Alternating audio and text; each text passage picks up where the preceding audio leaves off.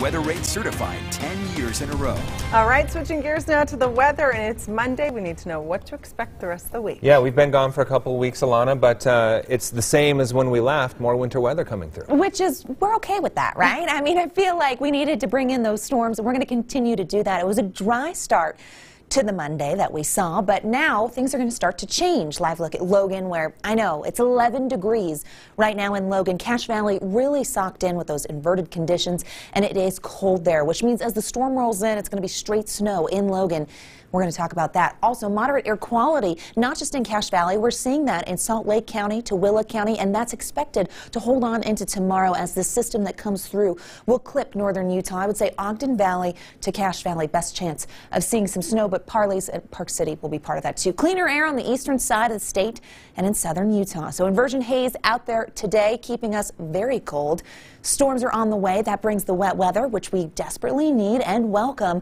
We get a slight warming trend as we make it through the week and clear out the inversion. It will allow our temperatures to bump up. This is what it looked like right before sunset. Monticello, thank you to Kaylee Dalton for sending that our way, which really shows the cloud cover has pushed over into the Four Corners area and encompassed the entire Beehive State. See it here on the satellite radar. Our area of high pressure is going to slide to the east, move out of the way, and here comes that front. It's going to come through and clip northern Utah and bring impacts to our morning commute. This area of low pressure, as it moves inland over the next couple of days, will actually send a series of disturbances throughout Utah. So we'll have a few fronts that come on through. Central and southern Utah will stay mostly dry with partly cloudy conditions, but in the north it's a bit of a different story. We get a winter weather advisory going into effect at 5 a.m. tomorrow.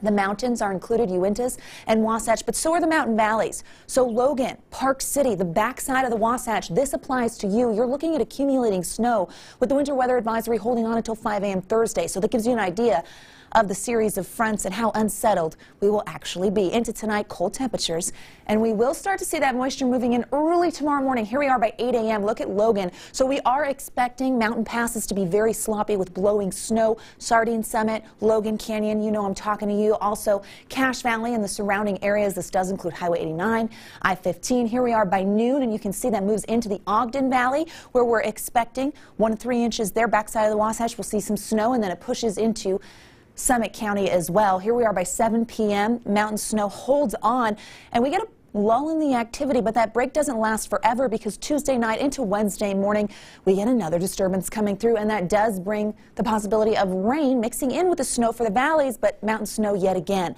So unsettled as we make it through this week. For Tuesday, 5 a.m. to 3 p.m., this is how much to expect. Trace to 2 inches for our benches and valleys, 1 to 3 for places like Logan, Park City, backside of the Wasatch, northern mountains, 2 to 5. Not a tremendous amount of moisture, but just enough to hamper that morning commute. I know you don't love that. Here we go. 20s for tonight, 30s for tomorrow. Once we clear the inversion, we should actually warm up a little bit here. Vernal, cold, 1 overnight. Price, 9. It's going to be really cold start to the day. Those temperatures in the 30s. 40s with partly cloudy skies in central and southern Utah. 46 in St. George, where we see those temperatures climbing into the 50s. Chance of some rain on Saturday as another storm rolls in.